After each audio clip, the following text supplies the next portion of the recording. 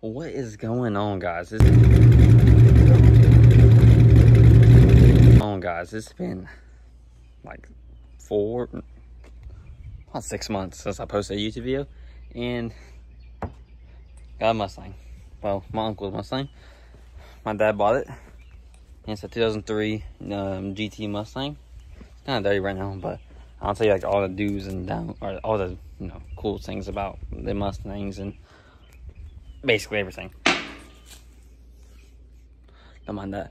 Anyways, it's a 2003 GT Mustang. Anyways, this car has a lot done to it. A lot. All right, performance, a lot of looks, cap, hood, wings and stuff. What's everyone's favorite, the engine. So first off the back, this chrome alternator makes it look pretty instead of that old dual one. So this car has I think this 76 millimeter BBK on throttle body. That's $400. K&N cold air intake, true cold air. I don't know how much that was, like $300. I think it came on the car. This car has stage 4 comp cams on it. It did have stage 2, but we got stage 4. Sounds better, deeper throat, and you will hear that here soon. Has 410s gearing, so it's like quick. Like the 2-3 gear shift is quick. 1-2 is quick. 3 or 4 though. 3-4 I mean it's decent. And like I can't remember all the stuff that's into it. Cool packs, all that stuff. But yeah, basically the main things are stage 4 cams, 78 millimeter throttle body, cold air. This thing will be most likely turbocharged in the future instead of doing a turbocharge or supercharge.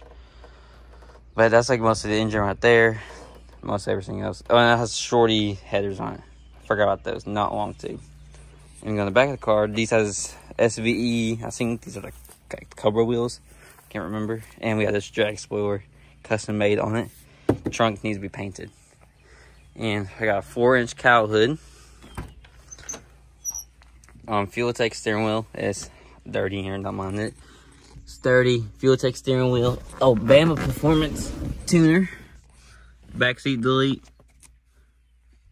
Backseat delete. Tachometer right there. AFR gauge. Short throw shifter. And that's all that's in here really. But this car's been clean out. That's been clean forever.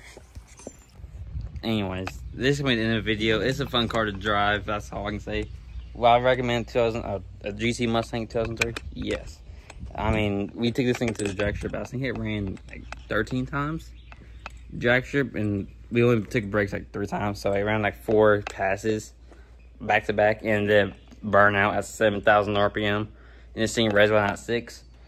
And then blew up. And it's a 4.6 with 160,000 miles on it. And we took over red line like 10 times after the drag strip doing burnouts. These things are bulletproof. I mean, I haven't heard anyone that blew them. Like, I mean, I'm sure people blew them up before, but that's like after all abuse. But this car hasn't been really abused till like we got really, because I done a bunch of burnouts and I've done like 5 burnouts today in it. But this car, I mean, it's probably gonna get you in trouble. I mean, if you can't control yourself, probably don't get it. But yeah, it's a burnout machine. It's hard to not to do a burnout at every stop you do. But yeah, that's the end of this video. Hope this helps you out or something. I don't know. I haven't posted a video in forever, so hopefully this will be good.